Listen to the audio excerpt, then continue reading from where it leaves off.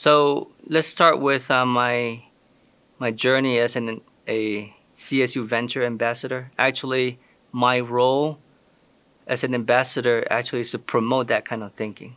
Like, because not many people, I was trained as a PhD and postdoc, like straight technical area. Very technical in what we do. IP is a totally different language, different area. So I would say exposure. First thing must be exposed because people don't know what they don't know. So that's why my role as ambassador, actually I hosted 2 events to invite PhD students and postdocs to expose them about IP, talk to them about disclosing, to do a disclosure to a CSU Ventures before any publishing or public disclosure, like going presentation and give presentation or publish a paper, because that will void your patents right away because they will count as prior art. So, so I was lucky as well because of Professor Miyake.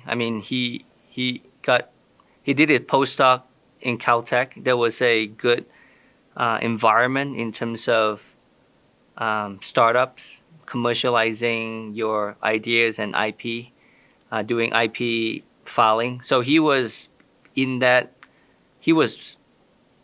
in that environment. So his advisor will ask him, should we file a patent on this? Because it become a second nature to researchers over there. And Garrett bring that experience here. And and I also learned that from him. And actually this CSU Ventures, I would say, did a tremendous, they continually do tremendous jobs in educating people, ambassador program. Because prior to them doing all this program, there's no, it was just a tax transfer office. And there was a big disconnect between people doing the research and filing the IP. We really appreciate CSU Ventures doing the outreach. Now, more and more people know about this and, understand the whole IP process.